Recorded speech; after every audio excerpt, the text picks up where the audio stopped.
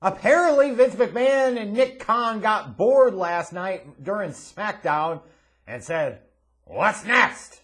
NXT? Fire them all!" Good Lord. WWE dropped the hammer on the NXT roster. I think the total count was like 12 or 13 folks got their walking papers last night. And it's not so bad just that 13 people lost their jobs. It's not so bad that 13 people, get released and miss out on the money on their contract, It's the fact that they did this not only on a Friday, that's bad enough, but then to have the balls to try and do that literally during SmackDown. Like, why would you be doing this crap during SmackDown? Why would you do anything at all to take away attention from the product that you want all the wrestling fans and other fans to pay attention to on Friday night in SmackDown? That absolutely makes no damn sense. If you want to do this kind of greedy-ass money grab, budget cuts my ass, so be it. But the timing reeks of incompetent stupidity. Sheer, unadulterated, incompetent stupidity. It absolutely does. Because why would you do that? Why not do that on a Tuesday or a Wednesday or do that over the weekend? Like any other days you could do it. But literally one of the 3 days of the week that you probably shouldn't, or one of the days of the week that you shouldn't for sure, you shouldn't do it Friday night while SmackDown is airing live.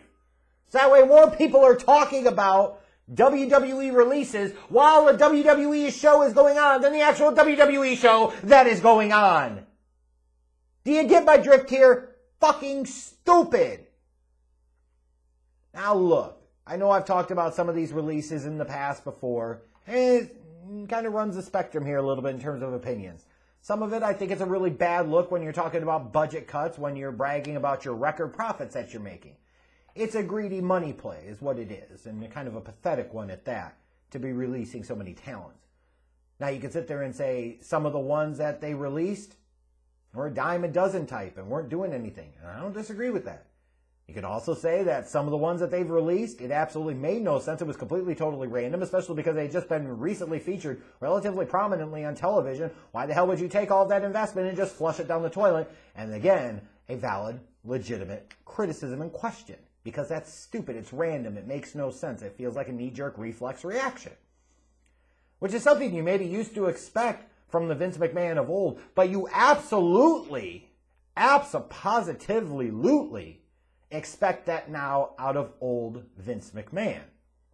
Doing his best Al Davis impression. So this is. Like most of the names that were released on Friday night, I don't think you missed one way or another. Some of the ones like Mercedes Martinez, like wasn't she literally injured and relatively prominently featured on television at least recently, and you're letting her go? Seems questionable. Bronson Reed was the big one that shocked everybody. Like, wasn't he North American champ a couple of months ago, and now he's gone? Like, again, that seems really random. Well, what seems really random about this from an NXT standpoint is it's not like you're paying these guys or gals that much money. You can't possibly be saying that you're saving that much money. I refuse to believe that because it just doesn't make logical sense. Wrestlers, sports entertainers, whatever the fuck you want to call them, throughout the industry are massively underpaid. And yes, that includes your precious damn AEW too. When you look at the amount of viewers that they get for the segments that they're in on television, how consistently they have to do it, and all the other demands that go along with being in the wrestling business, they're massively underpaid. So the whole budget cuts bullshit just doesn't really hold up any water. And we need to stop throwing that out there as that's a valid, legitimate reason. That's a crock of shit. Now we see the reports that came out on Saturday today talking about how this is part of a rebranding and a relaunching of NXT and a changing of NXT. And that's, to me, where it gets a little more interesting. Because that's probably not the worst thing in the world, and let me explain why. When you look at NXT got into this situation where it became WWE's third brand. It became Triple H's playground. It became their place to get some not some mainstream, but some more hardcore, smart interest in the WWE product. And said, this is the brand that's 100% for that audience. We don't care about making it a mainstream brand. That's not the name of the game here. And if we could poach away a little AEW viewership or get some of that AEW viewership to also check us out, all the more power to it. And instead of it becoming a developmental territory where everything that you do in NXT is designed to get these guys and gals ready for the Raw or SmackDown main rosters, which, to be clear, once again, is 100% the name of the fucking game. It at least was when Dusty Rhodes was still alive, and Dusty Rhodes was still very heavily involved. All of a sudden it became this whole thing of Hunter wants to do his own brand, and Hunter wants to not have it be about all that. He wants to do his own thing and not really think about developing these guys and gals for the larger scene, the larger main rosters. And you got this huge disconnect there. And a lot of times where you're talking about, well, this is just going to be another NXT casualty where they get called up to the main roster and they get buried. That certainly happens. And it's both Vince McMahon's fault and Paul's fault. It's Vince's fault for not better understanding the talent that he's bringing into the fold and not having something laid out for him for the first 6 months of the year, because if you're going to bring him up to the main roster, why in the fuck wouldn't you? But then it's also Hunter's problem, because he's the one that's doing all these shit with these guys and gals that isn't preparing them for the main roster. He works incredibly closely with his father-in-law. He knows his father-in-law as well as anybody else does. That isn't Stephanie, that isn't Linda, that isn't Shane. So as a result, he knows how Vince works and sometimes doesn't work. He understands how Vince thinks, or a lot of times doesn't even really seem to think. But he understands Vince. So he knows goddamn good and well half of this crap that he's doing with NXT and more, with some of these guys and gals, that the smart hardcore fan base is going to geek out about. He's setting these guys and gals up for failure once they get to the main fucking roster. And that's a fact. And when you look at the fact that their viewership for NXT is less than half of Raw's and barely a third of SmackDown's, like, it clearly shows you that this is a jobber brand. I shouldn't say jobber brand. It's a C brand. It is a developmental brand, and it probably is time to sit there and get back to those roots. You know, the roots that help develop you somebody like a Roman Reigns, the roots that bring you some of these other guys up like the Dean Ambroses and the Seth Rollinses of the world, now the Damian Priests and so forth.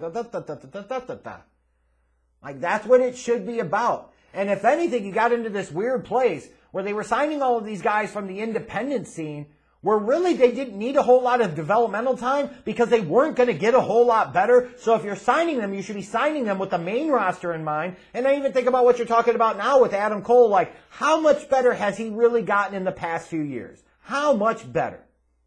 He largely is what he is, maybe a little change, maybe a little growth, but not enough. But the point I'm getting at here is, if you were going to bring him in, you should have been bringing him in with the thought of, you bring him in, maybe he spends just a tad bit of time in NXT, not be a goddamn NXT lifer, and then you put him up to Raw or SmackDown. Like, that's the ultimate name of the game here. Not everybody needs to be a lazy-ass Ciampa who sits there and says, I don't want to go anywhere else. I'm happy with NXT. I want to be a bum, and I want to make a fraction of what I couldn't fucking make because I have a loser's mindset and mentality. Tommaso Ciampa clearly does. Allegedly. These other guys and gals, though, that understand this is a business and that you have a certain period and window of time, they should be wanting to develop their skills to get up to the main roster where you're supposed to make the big damn money. So if you have to drop a bomb and release a whole bunch of these wrestlers, even some of the painful ones, to get NXT back to its damn roots of, this is supposed to be developmental territory that is supposed to develop these guys and gals for Raw or SmackDown, then I'm 100% on board with that. Because that's what the fuck this needs to be about. It needs to stop being Triple H trying to sit there and stay relevant and cool with the hardcore smarts that eventually, guess what, turn their frickin' backs on him anyways. That still doesn't change the fact, though, you cut somebody like a Bronson Reed, you're investing relatively heavily on him from an NXT standpoint, and then you just release him? That's stupid. That makes absolutely no sense. Like some of these other talents, yeah, probably a dime a dozen. For those that are sitting there and say, well, they have a roster with well over 200 wrestlers. Yes, they do, until you realize you got to break that out and you say, how many of them are on Raw? How many of them are on SmackDown? How many were in NXT? How many were in NXT UK? How many were on 205 Live? Like, when you start looking at that, like, yes, it's still a bloated roster, I agree. And some of these cuts, while painful and, you know, not with the best optics and visuals, certainly you can point to them and say, you know, there's a piece of it that it makes sense. Like, you have too many people, you're not going to use them. AEW can't sign all of them. Like, it just doesn't make sense to continue to pay all of them to just sit around and do nothing. Or to sit there and not be able to get any real return on that investment. That's not great business. I agree with that to some degree. But you cannot sit there and say that every single one of these releases makes a whole lot of sense. That's bullshit. And to those that are sitting there and trying to say, it's business, you don't know what the fuck you're talking about. Because you go back to the Bray Wyatt release, that's absolutely not good business, because this was somebody that you've invested years in, a damn near decade in, who actually moved merch for you, who was an established name and face on your brand. You are now just basically washing your hands and dumping them off, so that way your competitor, who's not a competitor, but absolutely you're starting to think of them as a competitor, is going to be able to sign them and get all of those benefits. You basically propped up somebody to help the competition. That doesn't make any damn sense. Bronson Reed, just a couple of months ago, was the North American champion, and now he's gone. This is somebody you should be preparing to face off against the Romans, the Drews, the Lashley's, the Big E's of the world in the future. You don't have a bunch of big or giant dudes. He was one of them. Everybody that you're bringing into the fold, you would think you should be looking at it and saying, okay, this is somebody that's going to work with these guys. Or this is somebody that might potentially work with like an AJ Styles or a Ricochet, or depending on where you're at, or the tag teams. This is somebody that's going to work with the Usos or this team or that team. Blah, blah, blah, blah, blah. And you look at a lot of these signings and it certainly doesn't feel like that's what we're doing. So again, because of Hunter, NXT's totally lost the plot. Because of Vince, this company's wasting money, time, energy, effort, and resources into people that they're just releasing for the fuck all of it. Like, none of this makes any goddamn sense, and I stick by my Vince McMahon to old Al Davis comparison. Al Davis, Hall of Fame owner. Al Davis won 3 Super Bowl championships as owner of the Raiders. But the last decade of his time at the top, the last decade of his life, he ran that organization into the damn ground. And all these knee-jerk, reflex, reactionary moves that made absolutely no goddamn sense, and Al was too stubborn and old to fucking listen to anybody, had to have complete authoritarian power and control, and look at what the hell it did to the Raiders. They haven't been the same since.